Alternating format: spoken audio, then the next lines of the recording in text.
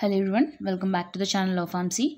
So ఈ వీడియోలో topic వచ్చేసి ఆర్గానిక్ కెమిస్ట్రీలో యూనిట్ 3లో హెటరోసైక్లిక్ కాంపౌండ్స్లో మీకు చూసుకుంటే కనుక పిర్రోల్ అండ్ ఫ్యూరాన్ గురించి అడిగారు అండ్ సమ్ అదర్ కాంపౌండ్ ఉంది. ఓకే, అండ్ వీటి గురించి మిమ్మల్ని డెఫినెట్లీ 10 మార్క్స్కి అడుగుతారు ఆర్ ఎల్స్ 5 మార్క్స్కి అడుగుతారు and no doubt obviously 2 marks కూడా అడుగుతారు. So don't skip this video. So చాలా ఇంపార్టెంట్ టాపిక్. సో మీరు ఇక్కడ నేర్చుకోవాల్సింది ఏంటంటే సింథసిస్ నేర్చుకోవాలి, రియాక్షన్స్ నేర్చుకోవాలి అండ్ మెడిసినల్ యూజెస్ నేర్చుకోవాలి. సో ఇక్కడ మీకు మార్క్స్ క్యారీయింగ్ అనేది ఎక్కువ సింథసిస్కి రియాక్షన్స్కి ఉంటాయి అండ్ మోస్ట్లీ ఇక్కడ 10 మార్క్స్ క్వశ్చన్స్కి ఈ మూడిట్లో ఏదో ఒకటి డెఫినెట్గా అడుగుతారు. సో ఫస్ట్ ఆఫ్ ఆల్ ఈ వీడియోలో పిర్రోల్ గురించి ఎక్స్ప్లెయిన్ చేస్తున్నాను. Okay, so structure and structures అనేవి చాలా ఇంపార్టెంట్. వీటితో పాటు రియేజెంట్స్ అనేది పర్ఫెక్ట్గా మెన్షన్ చేయండి. సో స్ట్రక్చర్కి వచ్చేటప్పటికి ఇట్ ఈస్ పిర్రోల్.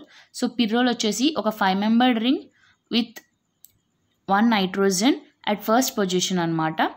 అండ్ దీన్ని పిర్రోల్ అని అంటారు. అండ్ మీరు ఇలా రిప్రజెంట్ చేయొచ్చు ఆర్ ఎల్స్ ఇలా కూడా రిప్రజెంట్ చేయొచ్చు. Okay, and it is an unsaturated compound. And first పిర్రోల్ గురించి ఇంట్రడక్షన్ రాయాలి.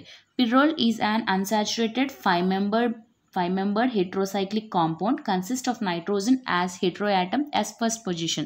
So remember పిర్రోల్ అనేది ఒక అన్సాచురేటెడ్ అంటే డబల్ బాండ్స్ ఉంటాయి అండ్ దట్ టు ఇది 5 membered. C 1 2 3 4 5 membered ring. And heterocyclic అని ఎందుకు అంటున్నామంటే other than carbon and hydrogens కాకుండా రిమైనింగ్ ఏమున్నా సరే లైక్ నైట్రోజన్, సల్ఫర్, ఆక్సిజన్ ఏమున్నా సరే ఆ రింగ్లో దాన్ని హెట్రోసైక్లిక్ యాటమ్స్ అని అంటాం. సో ఇందులో నైట్రోజన్ ఉంది కదా and consist of nitrogen and that to nitrogen అనేది ఫస్ట్ పొజిషన్లో ఉంది. నెంబరింగ్ అనేది ఇక్కడ నుంచి స్టార్ట్ అవుతుంది. ఓకే, అండ్ ఎగ్జాంపుల్స్ తీసుకుంటే కనుక పిర్రోల్ ring and here most important compound because all of some natural compounds have పిర్రోల్ ring.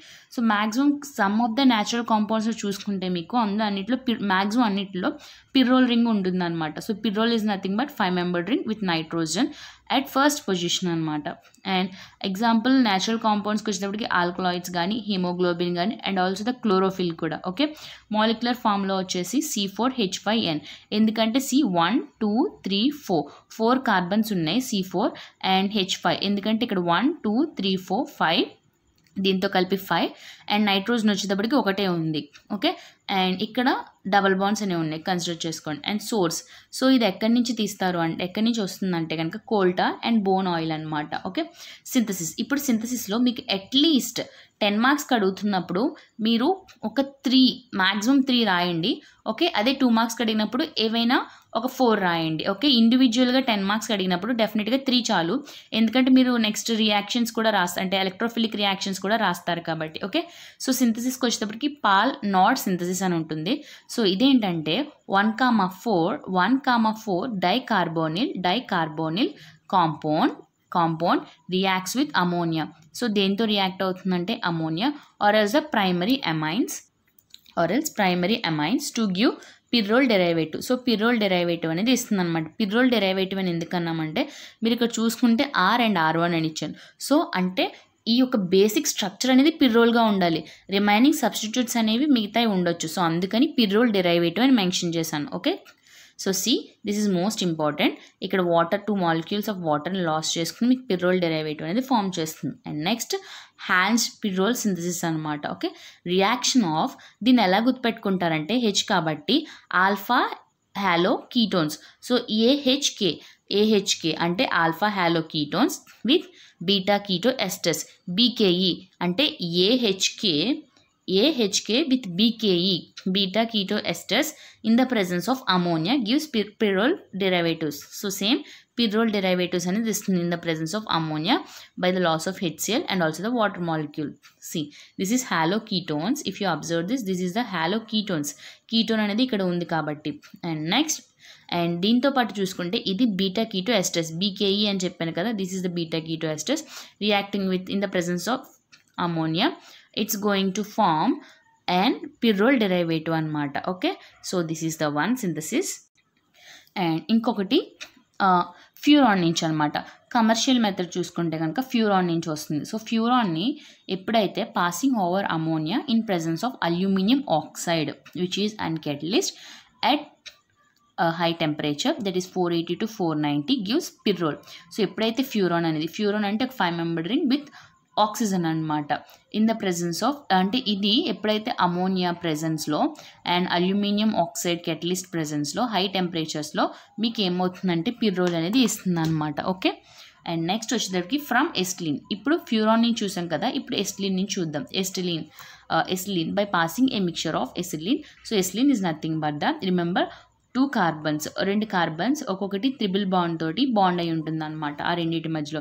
By passing A mixture of ఎసిలిన్ and ammonia through a red hot tube. ఒక red hot tube నుంచి ఎప్పుడైతే పంపిస్తామో then with the help of heat we are getting the పిర్రోల్ అనమాట. Okay, and ఇవి వీటిని ఏమంటారంటే reactions, అదే సింథసిస్లో అనమాట. ఎందుకంటే మీకు లాస్ట్లో పిర్రోల్ ఫామ్ అయింది. సో రియాక్షన్స్కి సింథసిస్కి కన్ఫ్యూజ్ అవ్వద్దు. రియాక్షన్ అంటే కనుక మన యొక్క పిర్రోల్ అనేది వేరే కాంపౌండ్తో వేరే రియేజెంట్స్తో రియాక్ట్ అవుతుంది. సింథసిస్ అంటే మనకి ఫైనల్ రావాల్సిన ప్రోడక్ట్ మన పిర్రోల్ అనమాట. ఓకే, ఆర్ ఎల్స్ దేన్ని ప్రిపేర్ చేస్తే అది. సో ఇప్పుడు రియాక్షన్స్ చూసుకుంటే కనుక electrophilic substitution, oxidation and reduction. ఈ 3 మోస్ట్ ఇంపార్టెంట్లీ మీరు రాయాలి. ఓకే, దీనికే కాదు, మీరు అడిగినప్పుడు నెక్స్ట్ థయోఫిన్ కానీ or else next compound that is furan కూడా మీరు ఇవి రాయాలి. ఓకే, యాక్చువల్లీ అటాక్ అనేది C2 దగ్గర జరిగితే అది చాలా స్టేబుల్గా ఉంటుంది. అయితే C3 దగ్గర జరిగితే అది ఏమవుతుందంటే లెస్ స్టేబుల్గా ఉంటుంది.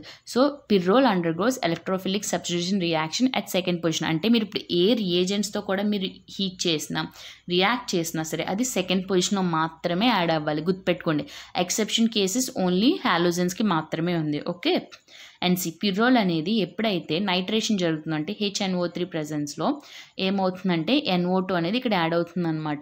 సో ఇక్కడ నెంబరింగ్ అనేది ఇక్కడ నుంచి స్టార్ట్ అవుతుంది అన్నది కదా, 1 2 3 4 5. సో ఇది ఏమవుతుందంటే 2 నైట్రో, ఈ రింగ్ వచ్చేసి ఏమవుతుంది పిర్రోల్ and left over acetic acid. And ఇప్పుడు ఇది నైట్రేషన్ అనమాట. నెక్స్ట్ ఇది సల్ఫనేషన్. సల్ఫనేషన్ అంటే గుర్తుపెట్టుకోండి SO3 in pyridine.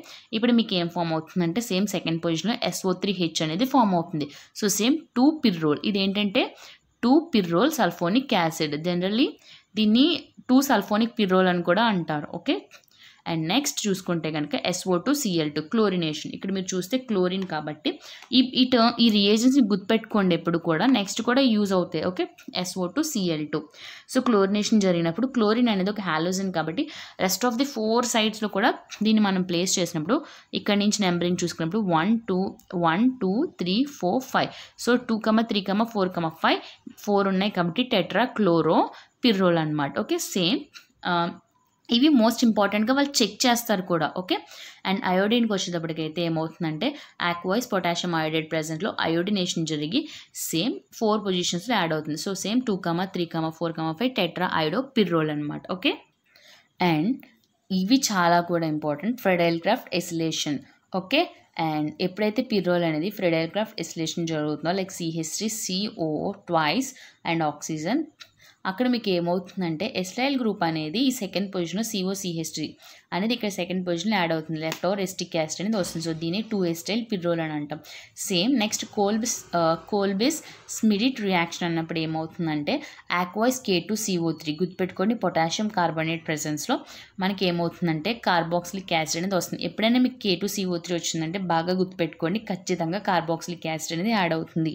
Okay, పిర్రోల్ plus 2 here it is పిర్రోల్. So ఆర్ఎల్స్ మీరు ఎలా రాసుకోవచ్చు అంటే 2 కార్బాక్సిలిక్ యాసిడ్ పిర్రోల్ అంటే 2 పిర్రోల్ కార్బాక్సిలిక్ యాసిడ్ అని కూడా రాసుకోవచ్చు. ఓకే, అండ్ నెక్స్ట్ ఇక్కడికి వచ్చేటప్పటికి రీమర్టైమన్ రియాక్షన్. ఈ రియేజెంట్ చాలా ఇంపార్టెంట్. రీమర్టైమన్ అనగానే వెంటనే ట్రైక్లోరోమీథేన్.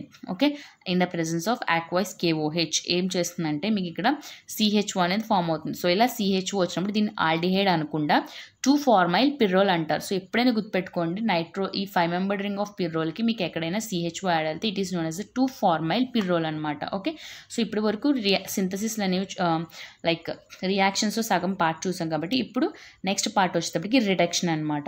సో రిడక్షన్స్ వచ్చేటప్పటికి బాగా గుర్తుపెట్టుకోండి, హియర్ ఇన్ రిడక్షన్ మీకు ఎప్పుడైతే పిర్రోల్ అనేది జింక్ ప్రెసెన్స్లో మీకు ఇంకొకలా అడుగుతా 2 మార్క్స్ క్వశ్చన్స్కి డెఫినెట్గా మీరు ఆన్సర్ని ఎత్తుకుని పెట్టుకోండి ఒకసారి. Right a note on reduction ఏమంటారంటే రెడ్యూసింగ్ ఏజెంట్స్ అని అడుగుతారు అనమాట. Okay, and oxidising agents, mostly మీకు రెడ్యూసింగ్ ఏజెంట్స్ అని అడుగుతారు. సో ఇవి గుర్తుపెట్టుకుని రాయండి. Zinc and also right and example అన్నప్పుడు మీరు ఇది కూడా రాయొచ్చు. Okay, so zinc and CH3COOH ప్రెజెన్స్లో ఇది 2,4,5 డైహైడ్రోపిరోల్ అనేది ఫామ్ అవుతుంది. మీరు ఇక్కడ బాగా గుర్తుపెట్టుకోవాల్సింది ఏంటంటే రిడక్షన్ అంటే loss of oxygen and gain of hydrogens అనమాట. ఓకే, అండ్ అదే హైడ్రోజన్ అండ్ ప్లాటినం దగ్గర ఏమవుతుందంటే టెట్రాహైడ్రోపిరోల్ అనేది ఫామ్ అవుతుంది. టెట్రాహైడ్రో అని ఎందుకంటున్నామంటే ఇక్కడ 4 హైడ్రోజన్స్ అనేవి వస్తున్నాయి అనమాట. టెట్రాహైడ్రోపిరోల్, దీన్ని పిరోలిడిన్ అంటారు. అంటే ఇక్కడ సాచురేటెడ్ కాంపౌండ్ నుండి 5 member ring with single nitrogen ఉంటే దాన్ని పిరోలిడిన్ అని అంటారనమాట. అండ్ నెక్స్ట్ ఆక్సిడేషన్ జరిగినప్పుడు same పిరోలే Cr2O3 ప్రెజెన్స్లో, and oxidising agent అన్నప్పుడు Cr2O3 CH3COOH ప్రెజెన్స్లో మీకు ఇక్కడ 2 ఆక్సిజన్స్ అనేవి సెకండ్ పొజిషన్లో, ఫోర్త్ పొజిషన్లో యాడ్ అవుతుంది అనమాట. సో దీన్ని మ్యాలిక్ ఇమైడ్ అంటారు. Okay, malic ఇమైడ్. When it comes to medicinal యూజెస్కి వచ్చేటప్పటికి, అండ్ మనం చాలా డ్రగ్స్ చూస్తాం కదా, ఆ డ్రగ్స్లో మీరు ఎప్పుడైనా అబ్జర్వ్ చేస్తే మోస్ట్లీ పిర్రోల్ కానీ పిరిడిన్ కానీ ఇవే కనిపిస్తాయి. ఇప్పుడు నుంచి వచ్చే ప్రతి డ్రగ్స్లో కూడా నెక్స్ట్ ఫర్దర్గా కూడా మీకు పిర్రోల్ పిరిడిన్ అనేది ఒక సబ్ గ్రూప్ కింద ఉంటుంది అనమాట. సో గుర్తుపెట్టుకోండి, అలా పిర్రోల్ ఉన్న వాటిలో ప్రోలిన్ అనేది ఒకటి, a major amino acid found in cartilage. ఒక మేజర్ ప్రోలిన్ అనేది ఒక మేజర్ ఎమినో యాసిడ్ అండి, అది కార్టిలేజ్లో ప్రెజెన్స్ అవుతుంది. సో దీని ఇంపార్టెన్స్ ఏంటంటే యూత్ఫుల్ స్కిన్ అనేది ఉంటుందన్నమాట. ఓకే, యాజ్ వెల్ యాజ్ మనకి మజిల్ రిపేరింగ్లో కానీ ఆర్ఎల్స్ కనెక్టివ్ టిష్యూ రిపేరింగ్లో కానీ బాగా యూజ్ అవుతుంది. ఓకే, అండ్ ఆల్సో స్కిన్కి హీలింగ్ కూడా చాలా బాగా యూజ్ అవుతుంది. అండ్ ఇంకోటి గుర్తుపెట్టుకోండి, ప్రోలిన్ అనేది ఒక essential component of the collagen అనమాట. Okay, and also next example వచ్చేసి మీరు ఆల్రెడీ వింటే కనుక యాంటీకోలినర్జిక్స్ అనమాట. అంటే ప్రోసైక్లిడిన్ అనే ఒక డ్రగ్ ఏం చూపిస్తుందంటే యాంటీకోలినర్జిక్ యాక్షన్ చూపిస్తుంది. ఓకే, సో అందులో పిర్రోల్ అనేది ఒక రింగ్ అనేది ఉంటుందన్నమాట. Okay, you can write this. Okay, thank you. And ఇంకొకటి, ఈ ప్రోసైక్లిన్ అనేది పర్కిన్సన్స్ డిసీజ్ని ట్రీట్ చేయడానికి బాగా యూజ్ అవుతుంది. So you can say that it is useful to treat the CNS dependent some of the డిసీజెస్ని cure చేయడానికి యూజ్ అవుతుంది. సో ఐ హోప్ ఈ video నచ్చింది అనుకుంటున్నాను. ఇఫ్ నచ్చితే లైక్ చేయండి అండ్ షేర్ చేయండి అండ్ సబ్స్క్రైబ్ చేయండి. Thank you. అండ్ ఇంకా ఫర్దర్గా ఏవైనా వీడియోస్ కావాలనుకుంటే కమెంట్ చేయండి. ఓకే.